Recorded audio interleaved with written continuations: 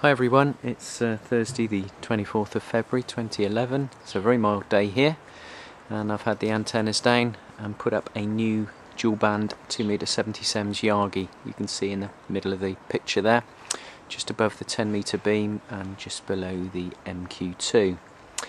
For purists amongst you, yes, they are very close together, but I didn't have the time to space them out on the mast.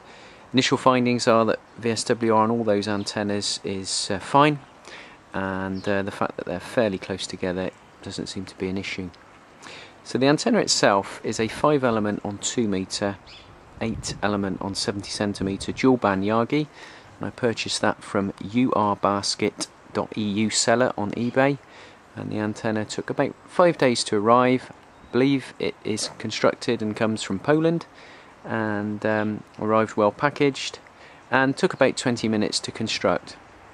There are no instructions with it, but the seller has clearly labelled each element to a corresponding hole on the boom and colour coded between the different bands, so that made it nice and simple. It's a single feed, so you effectively just feed the 2m element, and I think the rest of it is electrically inducted, or is it parasitic induction, for getting it to radiate and effectively operate on 77s. The aerial took about 20 minutes to construct. I put it together in my lounge yesterday evening, and the tools you'll need for that is either something like an 8mm spanner, if I remember rightly, or a pair of pliers and a Phillips screwdriver. The rest of it is all pretty simple to do. Each end of each element has a little weather cap on it as well, which is supplied by the seller. I think it's a 2-inch U-clamp bracket, the centre of the antenna, and that pretty much is it. The cost of the aerial was £49.99 with £12 postage, and I believe he does a smaller version, which is something like a 5 element on 70, and I think it's a 3 element on 2.